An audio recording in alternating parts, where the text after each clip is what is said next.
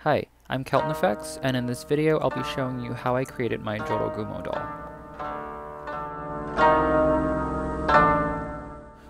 Jorōgumo is a form of yokai, or supernatural entity or spirit in Japanese folklore. She's commonly depicted as half spider, half woman, and preys on young men who are seduced by her beauty or her charm, and she eventually ensnares them in her trap and feeds on them.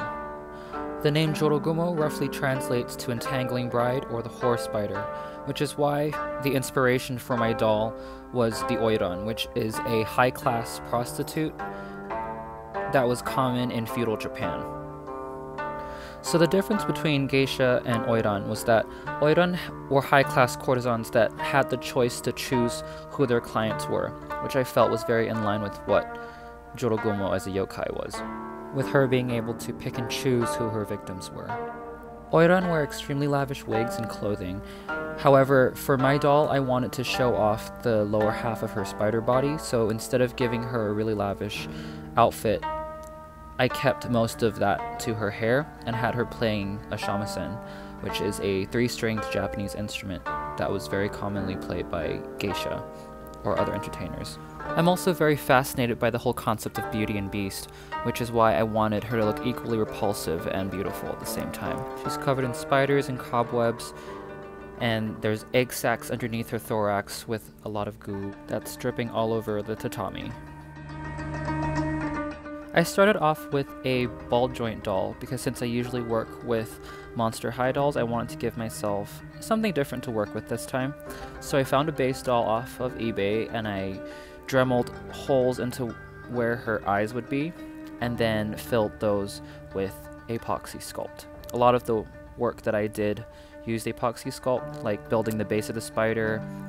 I used aluminum foil for the body and then covered that in Wonderflex, which is a thermoplastic, and then tried to build out the base and then sculpted over that with more epoxy sculpt.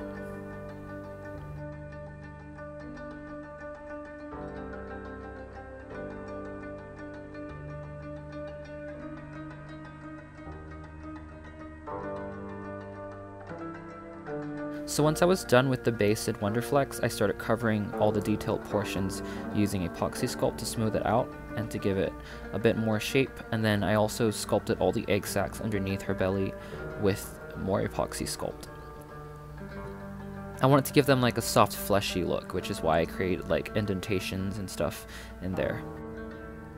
Next, after removing the legs, I combined the doll body with the spider base and I add more epoxy sculpt so the two would stick together, and then I smooth it out.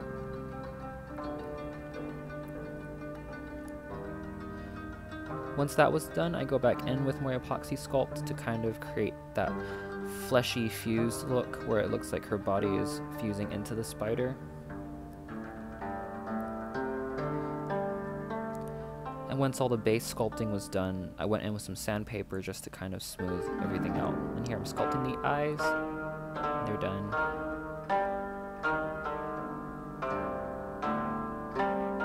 I also sculpted some little pincers on her face, just to have it flow a little bit more with the sculpture.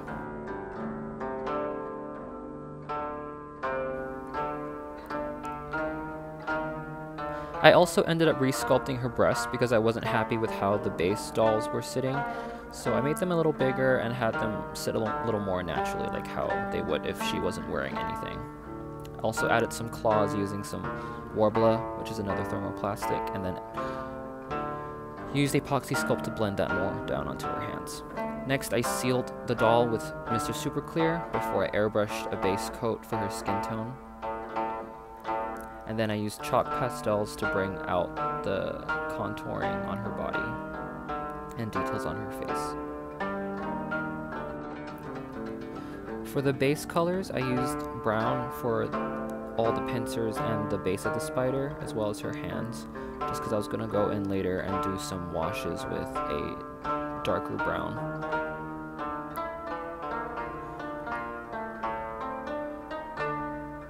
Here I'm just painting in her eyes with some black acrylic paint.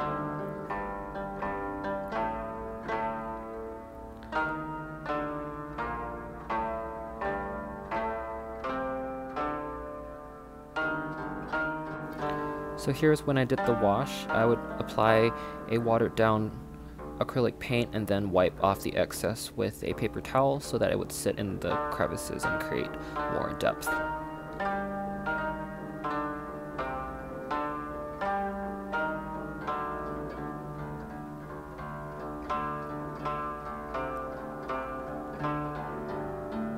I also spotted her hands and her body with the same colored acrylic paint just to give her that spidery look. Also just to break up the texture a little bit.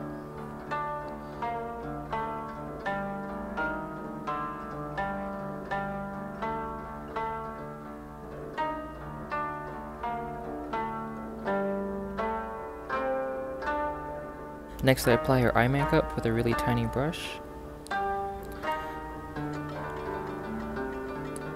Her eyes are done. Then I dry brush some purples into the egg sacs just to create more depth. Here I'm going over the ends of her pincers with a multi-chrome acrylic paint, and I do the same for her nails.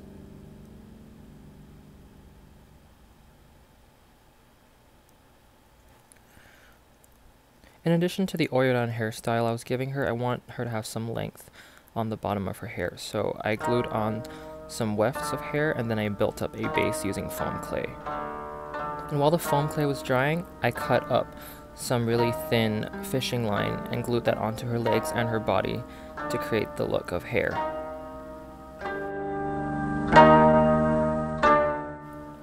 And one of my favorite parts is glossing the eyes because it means I'm close to finishing. Well, the bottom half of her, of course. For the shamisen, I sculpted it out of warbler, and then I covered it with epoxy sculpt, and then sanded it down to make it a little more smooth, and then I primed it with some plasti dip. The same thing with the pick, which is known as a bachi in Japanese. I covered the pick in gold leaf, and the same thing with the shamisen, just to draw your eyes to the props more, and make them look a little more visually appealing.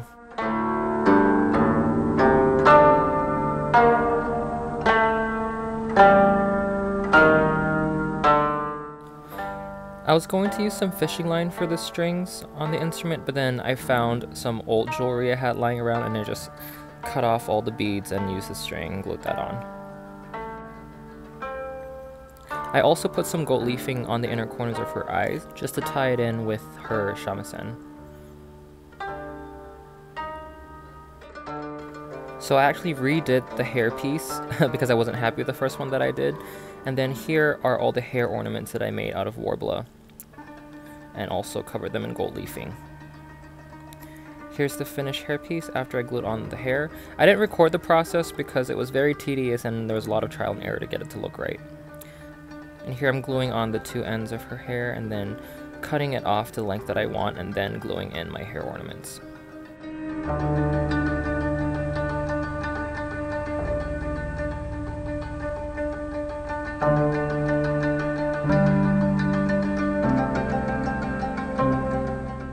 When working on this doll, I knew I wanted to make her a display base, so I decided to go all out for this one.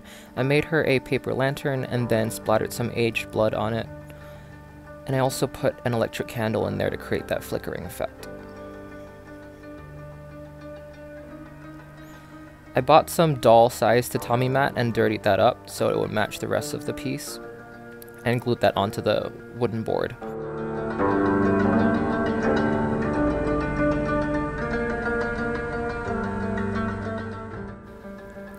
I'm gluing on her lashes here, and this time I actually bought some doll-sized lashes because previously for my dolls I would use human-sized lashes, but because her eyes were so small I just felt like they needed to be a little more delicate.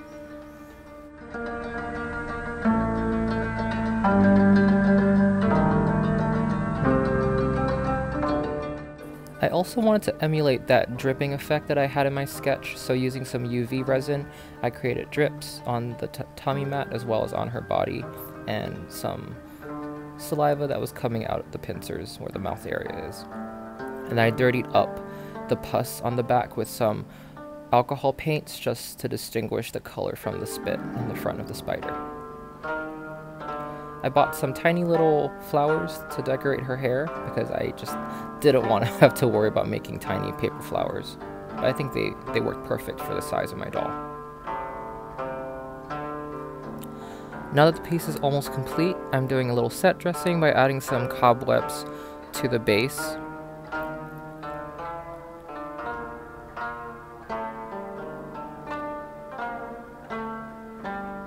As well as to the back of her hair, like the veil I had in my sketch. That was made of cobwebs.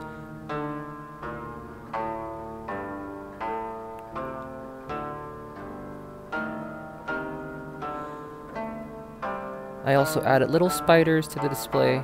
I couldn't find ones tiny enough to match my sketch, but these are the smallest ones I could find.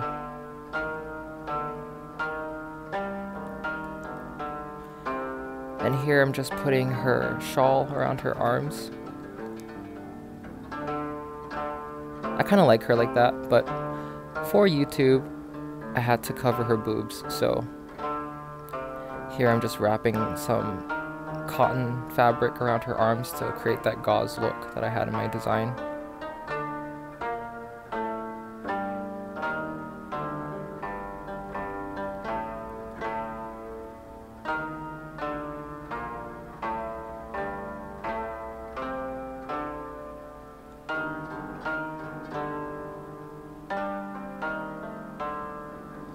And I finish off by signing my name in gold paint. And here's the finished piece. Well, I really hope that you liked my Jorōgumo doll and that you enjoyed watching me create her. I had a lot of fun making her, although it was a really long process, but I'm really happy with how she turned out in the end.